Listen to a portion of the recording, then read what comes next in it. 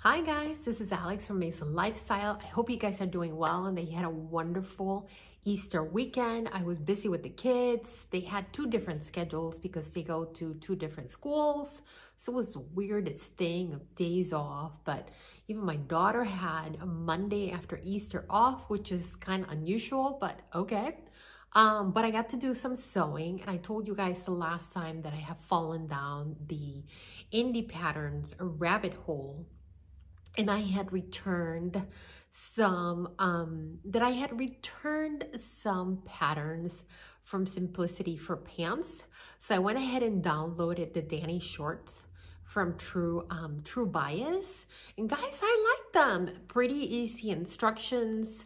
The PDF went together rather quickly, which, you know, it's one of kind of like my sticking points, and it still is, but I'm just getting over it. It just takes a little longer to make a pattern because I have to obviously download it, print it, put it all together, cut it, read instructions, right? And all that good stuff. But they're actually pretty nice, a pretty nice pattern for shorts and pants. I haven't tried the pants, I tried the shorts. But and they also have two different views for both short and long pants.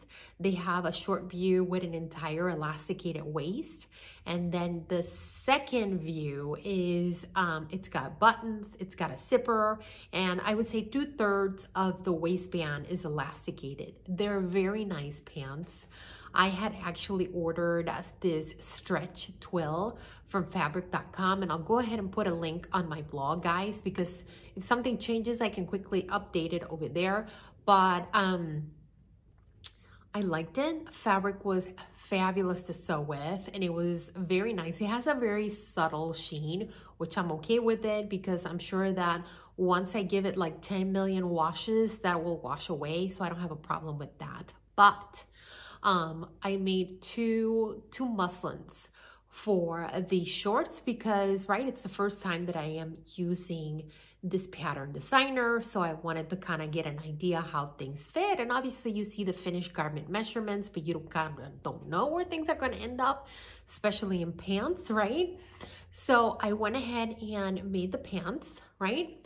And I'm going to put pictures of it, and I like them.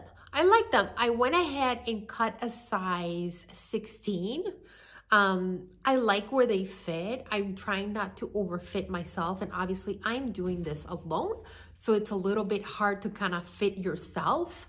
I would think that I could use some more room in the booty. So that's something to do next time, but they're actually pretty comfortable, guys. So I definitely love this pattern, and I think if you are a beginner, it's a great pattern to have because, again, you can start with an entirely elasticated waist, and when you feel a little bit more confident, you can always start doing, you could go ahead and do the zipper and also buttons and all that good stuff and just do something a little bit more advanced. But again, instructions are superb, and they also have a sew along, not a video. I don't know if they have a video. I never looked for it. But if I had any questions, had something went together, I just went to their website, and they have something step by step, which is very easy to just kind of review and go through it. So that's what I've been doing. And then I've also been upcycling a little bit, guys, because I'm sure as you guys are noticing when you're buying groceries and whatnot, things are getting a little bit more expensive. So I'm trying to see, okay, what fabric do I have at home, right? That's left over, maybe a yard or a yard and a half, right? Or perhaps it is a dress like I did for this M7991. Guys, I did a sew along video for this dress, but guys, I have not worn it. So I told myself, what can I do?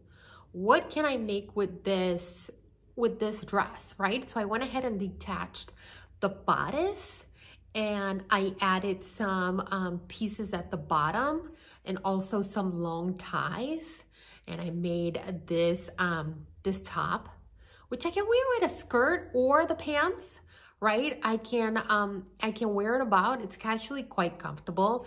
I know that Simplicity has a pattern that's close to this, and I'll put the picture up. It's like a yoga pattern. It's pretty close, right? But if you're also looking for an indie pattern that is similar, you can also try Tilly and the Buttons. She just came out with this new pattern called Pearl. Again, a great pattern if you are a beginner. And guys, I'm going to try to start giving you patterns from the big four and then perhaps an indie pattern that's rather similar. So if you guys are kind of looking for something between the two, I'm going to try to do that so you always have a point of reference, something that's similar. It may not be the same, but it'll be pretty similar. So I did that. So, okay, I'm trying to upcycle a little bit more. And guys, I told you that I had gotten this pattern off of Etsy. It's M7812. I missed the boat, but I had seen somebody else on Instagram. She made a top. She made a crop top, which I'm like, ooh, girl, good for you. Not for me. But I went ahead and made view A. It's actually really nice with that same fabric. I think it's a little large on me around the neckline, but it fits. I like it. Great to wear with those Dani shorts or perhaps a skirt in the summer, cute pair of sandals, and I'm good to go. So trying to kind of use some of the fabric that I have around the house, right? Because I feel like sometimes we make all of these things and, you know, I told you guys sometimes I used to buy 4 yards of fabric. Now I don't do that anymore. I now buy fabric specifically for whatever I need. So I just do not have, that I don't have fabric laying around. So I'm really trying to use the fabric that I have left over. So guys, what have you been up to? Have you been sewing any indie patterns?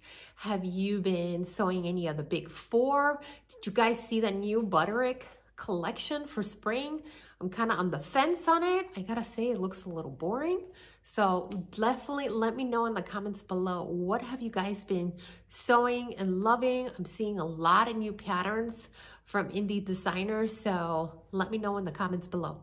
And I will see you later on this week as I have to tell you a little bit more about the Mother's Day Maxi Challenge. And I'm gonna show you what I'm gonna be sewing for that. All right, guys.